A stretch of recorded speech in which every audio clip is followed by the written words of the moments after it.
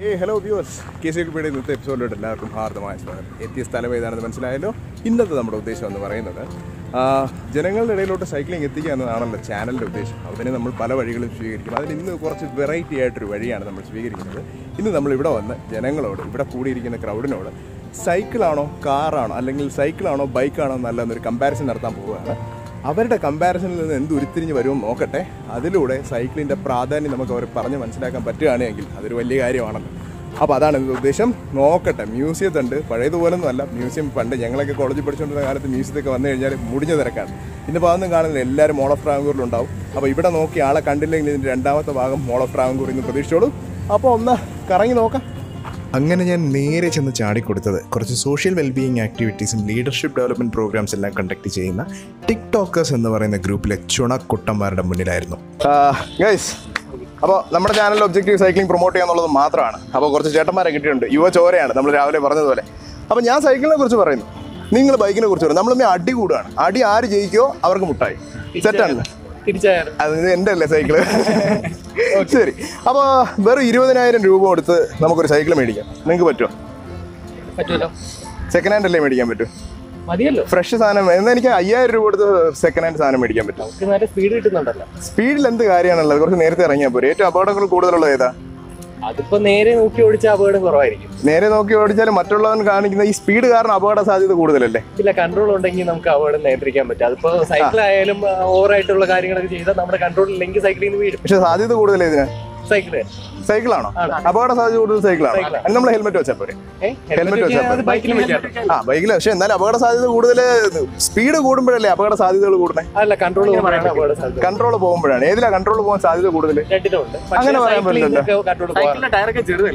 സൈക്കിളിന്റെ ടയർ ചെറുതാവണ്ടേ?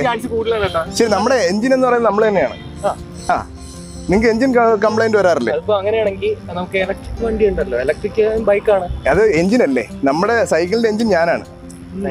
നിങ്ങൾ വേറെ എഞ്ചിനിൽ ഡിപ്പെൻഡന്റ് അല്ലേ? ഒരു ഡൗട്ട്, നമ്മളിപ്പോ തളർന്നുപോയി, ഭയങ്കരമായിട്ട് തളർന്നുപോയി. ഇപ്പൊ നമുക്ക് ചവിട്ടാനുള്ള ഇതില്ല. കുറച്ച് പൈപ്പിൽ നിന്ന് വെള്ളം കുടിച്ചാൽ മതി. പ്രശ്നം നിങ്ങള് നമ്മൾ വെള്ളം കൊണ്ടുപോകല്ലേ? മസിൽ ക്രാമ്പ് കൊണ്ടുവരാതിരിക്കാൻ നമ്മൾ ഉപ്പ് കഴിക്കുമല്ലോ. എന്നാലും നമ്മുടെ ബോഡിക്ക് പെട്ടെന്ന് ഒരു ക്ഷീണമാണ്. നമ്മൾ റെസ്റ്റ് എടുത്തിട്ട് വീണ്ടും ചവിട്ടും. അതെ, നമുക്ക് സമയം എന്ന് പറയുന്നത് നമ്മൾ എപ്പോഴും ഒരു കാര്യം മനസ്സിലാക്കും. സമയത്തിന് നമ്മൾ എങ്ങനെ കാണേണ്ടത്? നമ്മൾ നേരത്തെ ഇറങ്ങണം, അത്രേ ഉള്ളൂ. ഇറങ്ങിയാലും വയ്യണ്ടായി എത്താൻ പറ്റില്ല, മീറ്റിംഗ് ലേറ്റ് ആയി, ജോലി പോകുന്ന കേസാണെങ്കിൽ ഫോട്ടൊന്ന് വെക്കും. പക്ഷെ സൈക്കിളാണ് ഒരുപാട്. പക്ഷെ നമ്മൾ എവിടെ പോയാലും നമ്മൾ അവിടെ ചെന്ന് കുളിച്ചിട്ട് കയറിയാ പോരെ? അവിടെ ചെന്ന് നമ്മുടെ ഏറ്റവും അത്യാവശ്യമുള്ള ടൈം കളഞ്ഞിട്ട് നമുക്ക് വേറെ എന്തെങ്കിലും കാര്യത്തിൽ. ശരി, സമയത്തിന്റെ കാര്യം വിടും. അല്ലാണ്ട് കാര്യത്തിൽ സൈക്കിളാണോ ബൈക്കാണോ നല്ലത്? ബൈക്കാണോ നല്ലത്? അത് ശരി. നിങ്ങൾ പൊന്മുടി പോയിട്ടുണ്ടോ? നിങ്ങൾ ഒരിക്കലെങ്കിലും സൈക്കിൾ ചവിട്ടി പൊന്മുടി പോയാൽ നിങ്ങൾ വീട്ടിലൊന്ന് ആദ്യം ചെയ്യാൻ പോകുന്ന കാര്യം ബൈക്ക് എടുത്ത് കിണറ്റിലിടും. കാരണം സൈക്കിൾ ചവിട്ടി പോകുമ്പോഴാണ് ആ ഫീല്, എക്സ്പീരിയൻസ് അപ്പോഴാണ് നമുക്ക് മനസ്സിലാക്കാൻ പറ്റും. എപ്പോഴും പൊന്മുടി പോകണ്ട. പക്ഷെ ഓക്കെ, നിങ്ങൾ ബൈക്ക് ചവിട്ടി ബൈക്ക് ഓടിച്ചല്ല, നിങ്ങൾ മടിയന്മാരായിക്കൊണ്ടിരിക്കുകയാണ്. നിങ്ങളുടെ ശരീരം അനങ്ങുന്നുണ്ടോ? എവിടെ നടക്കുന്നുണ്ട്? നമ്മൾ പാല് വാങ്ങിയവരെ മറ്റ് ക്രിയേറ്റീവ് ആയിട്ടുള്ള വേറെ കാര്യങ്ങൾ നമ്മൾ ഉപയോഗപ്പെടുത്തും. ശരീരം, ആരോഗ്യം, ഹാർട്ട് അറ്റാക്ക്. സൈക്കിൾ മാത്രമല്ല എക്സസൈസ് എന്ന് പറയുന്നത്. നമുക്ക് രാവിലെ നമ്മളതല്ല പറയണേ. നമ്മുടെ ഈ പക്ഷേ ജീവിതത്തിന്റെ ഭാഗമായി എക്സസൈസ് ആവുന്നില്ലല്ലോ. നമ്മൾ എക്സസൈസിനെ വേറെ ആയിട്ട് കാണുകയല്ലേ? അതെന്താ, നമുക്ക് ഇതിനെ വേറെ ആയിട്ട് നടന്നാ മതി. അത്ലീറ്റ് ഉണ്ടല്ലോ, ഒളിമ്പിക്സിലെ സ്വിമ്മർ ഫിലിപ്പ് സംതിങ്, പുള്ളിക്കാരന് ഹാർട്ട് അറ്റാക്ക് വന്നു. ആ പുള്ളിക്കാരൻ എത്ര ഗോൾഡ് മെഡൽ? പുള്ളി സൈക്കിൾ ചവിട്ടിയിട്ടുണ്ടോ? പുള്ളിക്കാരൻ സൈക്കിൾ ചവിട്ടില്ല. അതിനെക്കാട്ടി വലിയ എക്സസൈസ് ആണ് സ്വിമ്മിംഗ് എന്ന് പറയുന്നത്. അതിൽ വേറെ കുറെ കാര്യങ്ങളും കൂടെ ഉണ്ടല്ലോ. അതിൽ അവരെ ഉപയോഗിക്കുന്ന മരുന്ന്, അങ്ങനെയുള്ള ഒരുപാട് കാര്യങ്ങളുണ്ട്. ശരി, അപ്പൊ ഇനി നമുക്ക് നേരെ തിരിക്കാം. നിങ്ങൾ സൈക്കിള്, ഞാൻ ബൈക്ക്. സൈക്കിളാണോ നല്ലത്? ആര് പറഞ്ഞു? നല്ല സ്പീഡിൽ പോകണ്ടേ?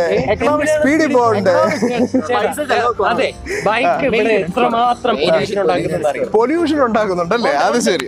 ബൈക്ക് പൊല്യൂഷൻ ഉണ്ടാകും, സൈക്കിൾ പൊല്യൂഷനേ ഇല്ല. അത് ശരി. എക്സ്പീരിയൻസ് ഏതിലാണ് നല്ലത്? സൈക്കിളാണ് നല്ലത്. അല്ല, ബൈക്കിന് വേറെ എന്തോ എക്സ്പീരിയൻസ് ഉണ്ടെന്ന് പറഞ്ഞു. തോന്നിയതാണ്, എന്റെ തോന്നലാണ്. സൈക്കിളിന്റേതായിട്ടുള്ള രീതിയുണ്ട്.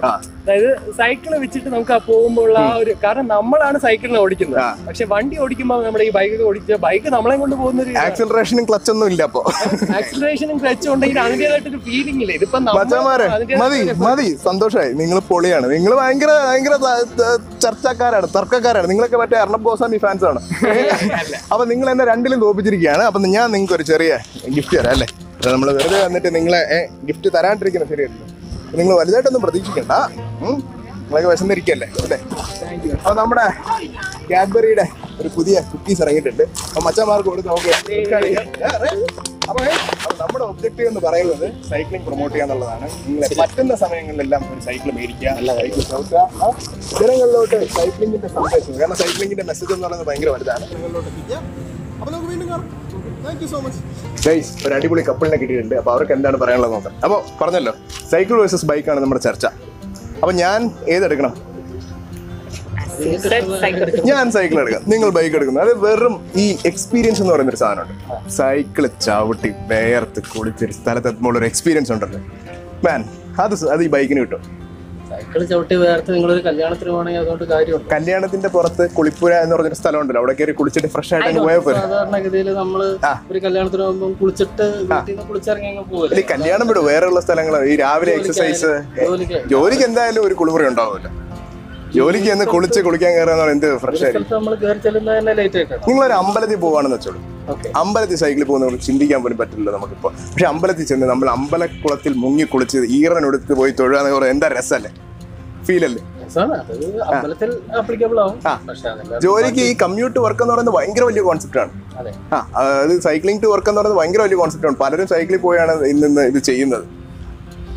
നമ്മളെപ്പോഴും റഷ് ചെയ്തിട്ടായിരിക്കും ജോലിക്ക് പോകുന്നത്. വീട്ടിലെ കാര്യങ്ങളെല്ലാം തീർത്ത് എത്രയും വേഗം ഓഫീസിലെത്താനുള്ള ആ ഒരു മെത്തോഡായിരിക്കും. ഇൻ ബിറ്റ്വീൻ നമ്മൾ സൈക്കിൾ എടുത്ത് അവിടെ എത്തി പിന്നെ നമുക്ക് കുളിച്ച് ജോലിക്ക് കയറാം.